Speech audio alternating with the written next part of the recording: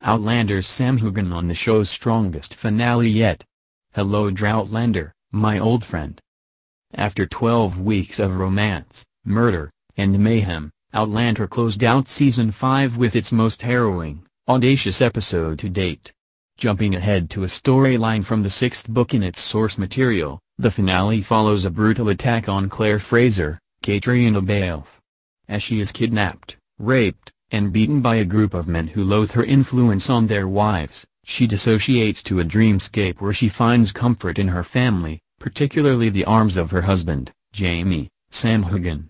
And it's him, along with their stepson, nephew, and son-in-law, who ultimately crush her captors. Heughan and Balfe are first-time producers this season, and their influence is most evident in this episode, Heughan says. You can read Balfe's take on the finale here. We sat together and worked through it every day, he tells Elle.com. I think it comes down to me and Katrina pushing in one direction and Jamie, Payne, the director, being such a great collaborator and visionary. And while Balfe does the emotional heavy lifting, Heughan relished the action involved in Claire's rescue. It was cool to see him turn into Red Jamie, just ruthless, the actor says of Jamie's battle demeanor. As soon as he goes for them and needs to protect Claire, there's no thought involved anymore, it's just sheer rage. Or cold anger. The episode ends on a note of hope, with Claire vowing to not let her attack break her, though Balfe promises there's a long journey of recovery ahead for the character. This is something that's going to take her own patience and the patience and love of her family to get her through this. But with Season 5 officially wrapped, no Outlander for the foreseeable future is a bleak prospect in the midst of a global pandemic. Thankfully, Heughan left me with this script a glimmer of hope. There might be a little something to tie you guys over. But there'll be more, on, that in the future. Read on for his take on the finale and what to expect in Season 6. Let's talk about the finale. This was a tough concept to get right, but I think you pulled it off. We were unsure about it. It's very disturbing and graphic and challenging, so we wanted to get it right. Katrina should be very proud.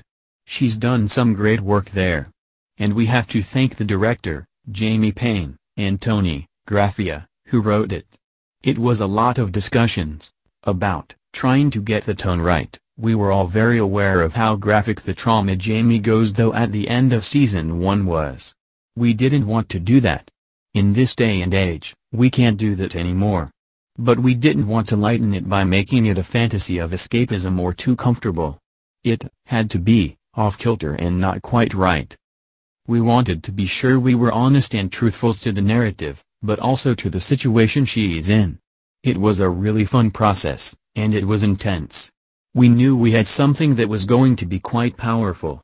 This whole season has been strong and surprising for the viewers, and I think this finale is our strongest yet. How was it pitched to you? We first read the script and it felt right, but it's hard to imagine the tone of something on a piece of paper.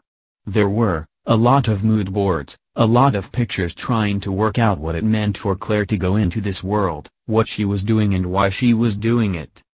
Detail is probably the best part of it. It's fascinating to watch Claire's subconscious marry all the different realities she's experienced.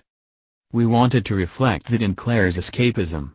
It's not Jamie Fraser or any of the family in the future. It's the essence of who they are, their representation.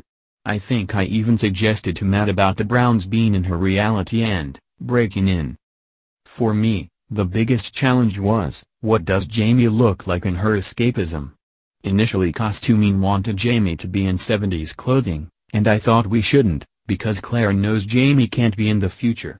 Also, I wanted to see less of Jamie. I didn't want to see him fully realized, I wanted him to be a symbol. He's not fully realized or fully formed because it's in Claire's head. It reminded me of the specter Frank sees in the pilot. Did that come up at all? I think there's a lot to be revealed. There's a lot about reality and time travel. How does Claire go through time? And we did relate back to Season 1 a lot, Claire and Jamie, riding a horse together for the first time or seeing each other for the first time. We wanted to bring that back and the way Jamie looks, then,